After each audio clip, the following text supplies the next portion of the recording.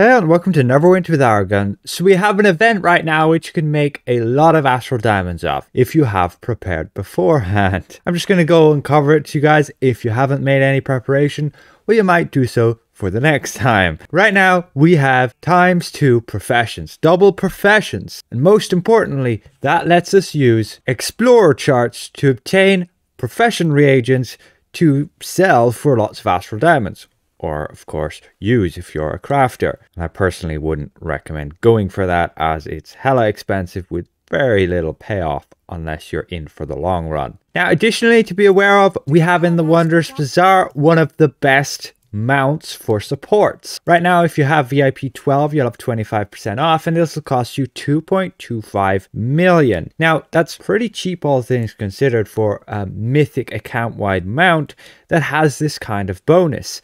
It has the combat power eclipsed armament, which will increase the incoming damage on its targets and also decrease the outgoing damage on its targets. So it can be used for both your team dealing more damage against the enemy and also so they take less damage. This will be vital within the new trial, and if you're a healer or tank, I would highly recommend you make sure to have this mount. If not, well, it's not such a big deal for DPS. So it's on sale now and it's only there once a week every half year or so. Now, additionally, if you have VIP, you can take advantage of a sale to purchase a coalescent mote for 50% off. That's about as much discount you're going to get on coal motes, and I would recommend getting it. Just be aware you can only get one of them.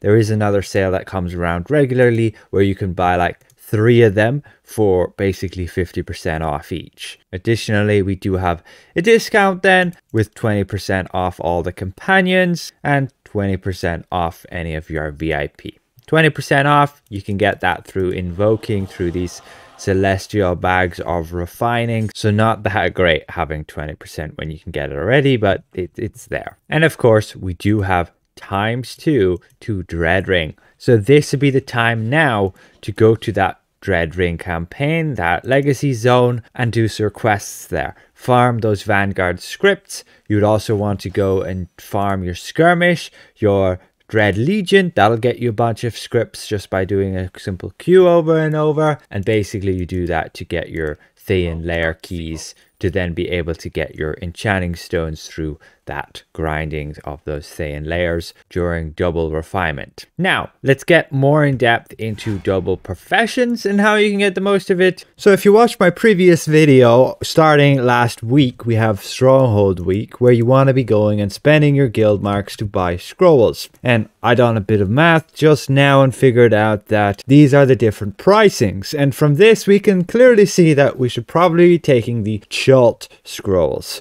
for Shoshin Star and Omu. So I'm going to go and take a fair share of either and we'll just buy those. They are actually like half as cheap as you would get with the Sharandar ones. And we can go and we can spend all of our guild marks there. You're going to have multiple characters that you might have wanted to grind out guild marks. And then you want to be getting all these explorer charts. Now, you would have done this already. You could have gone and done the math yourself.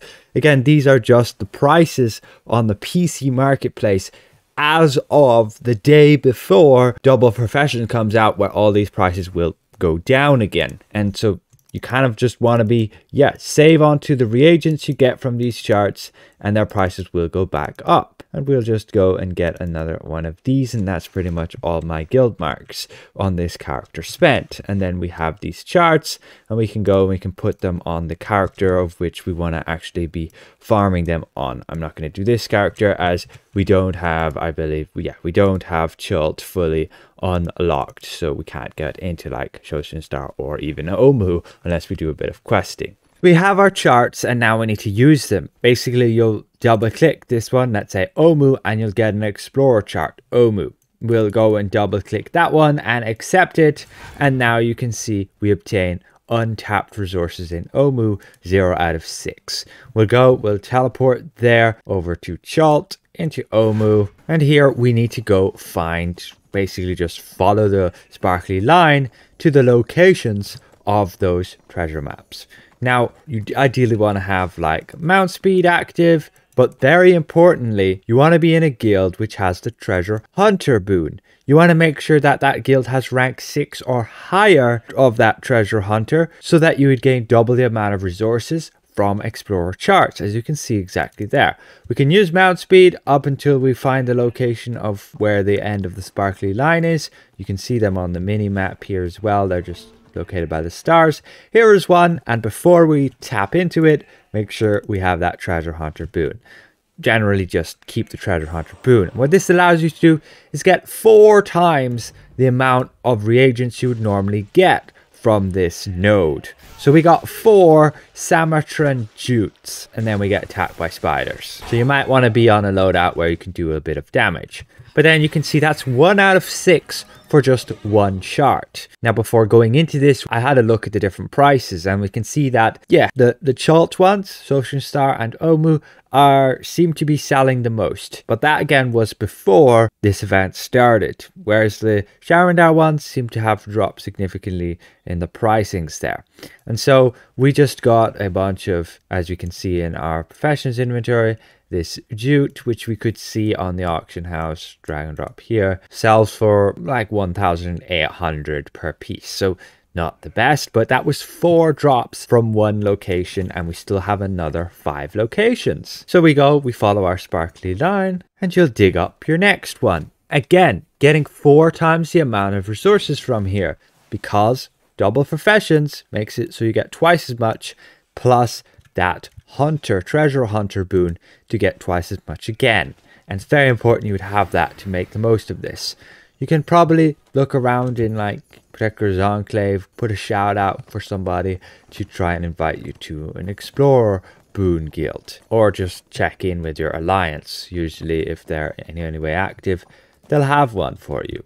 And so we just keep going to the different locations, getting those different reagents. You could have 2 screens, have a movie on the side or a TV, and just continually farm this for quite a long time. And you could have invested into getting a ton of influence on all your characters and got an absolute ton of these charts. Now you can really see that some reagents are going to sell more than others. Like here, Lark Resin is going to sell for like 10,000, and Chalton Tea Leaves like 6,000 nearly. And then in Omu, where we are right now, we want to be getting like the Obsidian drop as the most expensive. So it is also a bit of RNG, and that's why you would have a ton of these maps and be able to make the most of it. Didn't even need to kill any enemies this run.